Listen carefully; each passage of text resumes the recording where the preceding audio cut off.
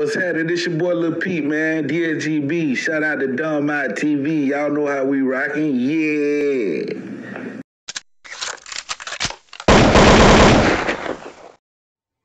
What up, everybody? It's your boy Goldmouth Shorty, the original Florida Jit. You know what I mean? Today we finna talk about the rapper that went by the name of The Truth. He was born in Daytona Beach, Florida. I believe he went to a community college or something like that in Kansas.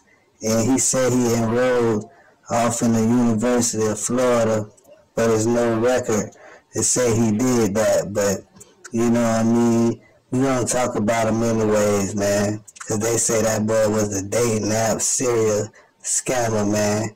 He scammed over like 20, 25 women, and, you know, he stole thousands of dollars from these women. He would fly them out to different states. You know what I mean? They say they tracked that boy down after years and years of investigation. You know what I mean? He was scamming women all the way to California, Las Vegas, Arizona, Texas, and Florida, man. And it was many more that, you know, wouldn't come forward, man. But that boy, The Truth, you know what I mean? He was a rapper. I first seen him in the Ozone magazine, and you know what I mean? I started paying more attention to him, and one day I looked him up on YouTube. He was rapping and freestyling and stuff like that. I remember him because he had like this muscle physique and he had a big chain. And you know, I always remember who he was, but I never knew his name. But come to find out, you know, that boy was a serial dating app scammer, man. He was flying women out, and then he'll say he got problems with his bank and his car wouldn't work, and he'll have the women pay for the plane tickets and the flights, and then he wouldn't even give them their money back. And he'll have females rent them cars and stuff like that. But they say he was charming all the women. I remember him because he was pushing a song with Briscoe. And you know, I seen it behind the scenes, but I never seen the video, you know, the actual video. You feel what I'm saying? But he was making moves out there in Daytona, Orlando, Ocala area. You know what I'm saying? And then he went out west, and you know, he started doing this thing up there. And you know, they say like 10, 15 years later, after his rap career slowed down, that boy just started scamming all these women on different apps, man. Like Moco Space, MySpace, Facebook, Instagram. You know what I'm saying? He was on all them sites, man. You know, black people, Meet.com and stuff like that. Tinder dates, man. And he got different profiles, but he got the same pictures up. And he charming the women, and then they'll give him their money, and he'll never pay them back. But that's what they say he was doing for years and years. And some females had tracked him down, and they made like a page strictly for him, for all the people to come clean, to come forth that got scammed by this man. He scammed black women for about 7, 8 years, and then he started scamming older white women that you'll call cougars and stuff like that, man. And he'll like feed them, you know what I'm saying, listen to them, tell them everything they needed to hear or whatever they wanted to know. And then when they go to sleep, he'll steal their pocketbook and he'll take pictures of all their credit cards and stuff and start using them soon as he dropped the women off or they fly back to their state. And then he'll unfollow them and block them so they couldn't get back with him and get in touch with him. And kind of find out it'll be a false name he used, but they found out his real name, and they had like 7, 8 pictures of him, you know what I'm saying, from different girls saying he scammed them and stuff, man. This story went crazy. You know, it even went viral, man. But I'm just telling the truth, man.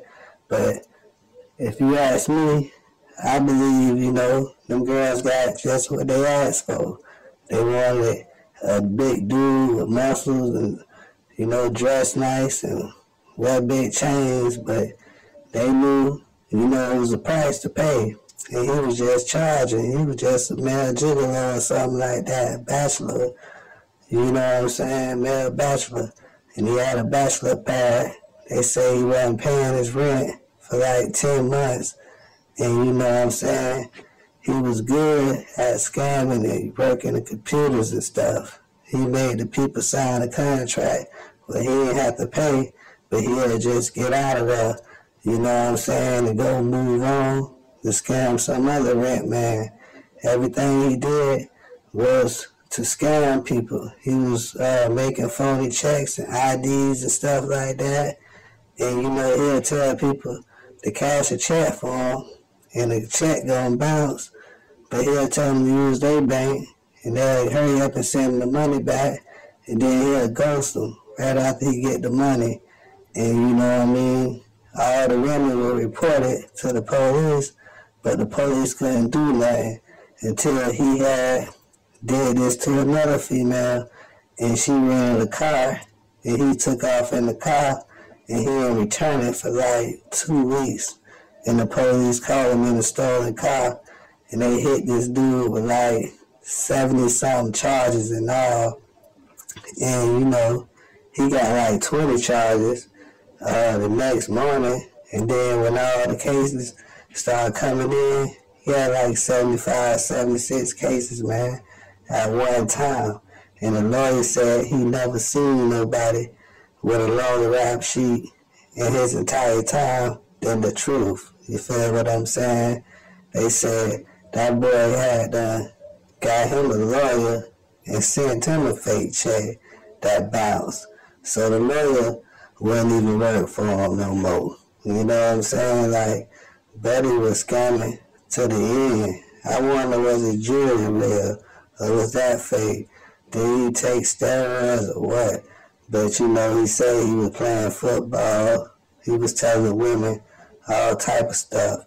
And you know, he'll put up inspirational messages and stuff like that on his post for the women to attract them.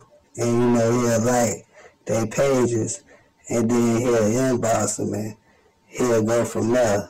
But he always had an excuse to like get money out of them, or get them to put a check in their bank so he can get some money and tell them to Western Union him back the money. You know what I'm saying? And then they banks will call them and say they bank overdrafted and they been owed the money and have to pay it back. He left a lot of women stuck, you know what I'm saying, like Chuck, and broke when it was time to pay the rent, because he did that, made they banks close their account because they had too many overdrafts, so they couldn't pay back the loan, you know what I'm saying, that they took out thinking that the money was good, and now they owed it the bank money. So it was a lot going on, man. And you know, they eventually busted him. You know, he was in jail. A lot of people say he didn't do no time. Go check his Instagram, he's still out.